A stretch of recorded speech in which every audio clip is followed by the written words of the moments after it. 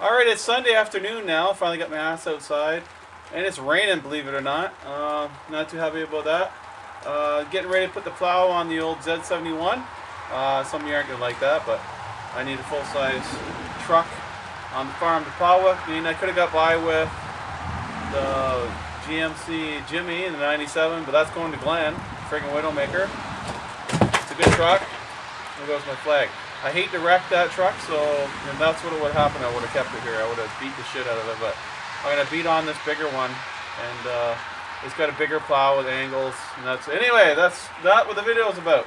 We're gonna cold start this tank right here. It hasn't run, and I think last time I tried to start it was when buddy Mike, I can't remember, MCQ I think his YouTube name. He was here. I tried to start it right before Christmas or right after. I can't remember. Yeah, I didn't get it going, but anyway, so the carburetor's probably dry and no choke.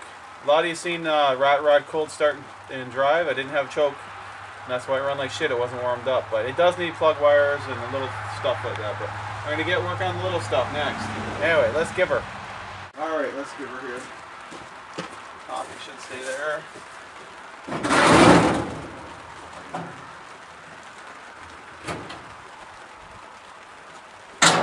I'm not showing my rubber boots while I'm pumping the gas pedal, so you guys can forget it.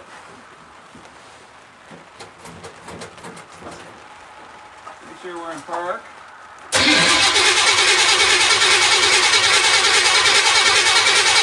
The fuel pump in there a little bit. Smell it.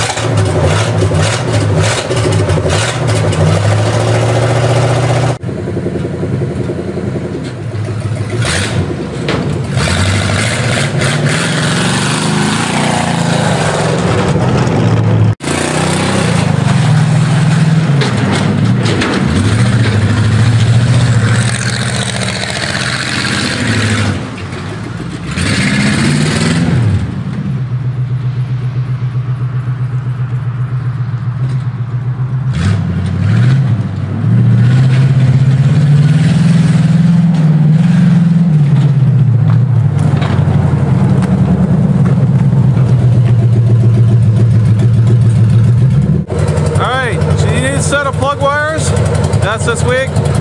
Get her done. It's a bit hairy to drive in the snow and on the ice, but let's have some fun.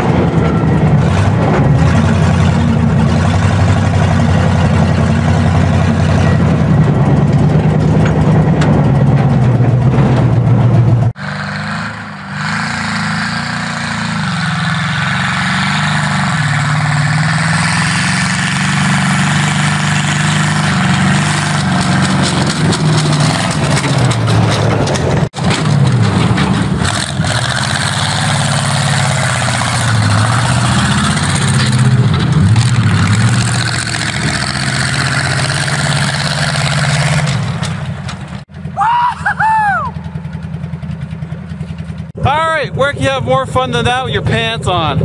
I always wanted a tank when I was a kid. Never afford it, can never afford it now, but I have this. Some of you might call me a hack over on the Maple Leaf channel, but you know what? It's got a life of its own now, and if I find a second burn gun carrier, I will restore it. Learned a lot from this one. I learned a lot of research on Brent guns before I did this conversion. Anyway, that was awesome, guys. More to come. I get back to the house before the tracks come off. I have to tighten them up. Doing donuts with loose tracks isn't a good idea. I have a couple of track pins fixed on this side. Now they're all loosened up. Should be good to go. Alright, so everything in this tank has a setup not just quite the way I like it yet. Like temperature gauge. I want to put all the controls on a subframe here.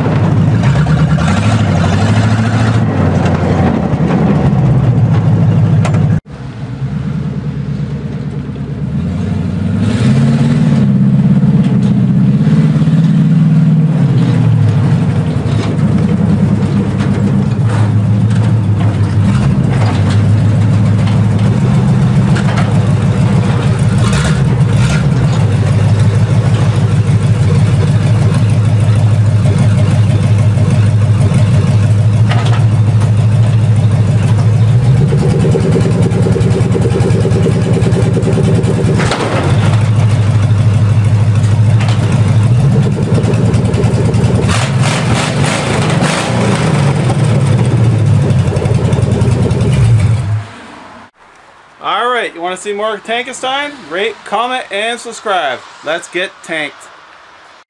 Oh yeah, before I forget, this program has been brought to you by friggin' Widowmaker, Glenn. Stay tuned. Wait till you see what I get next.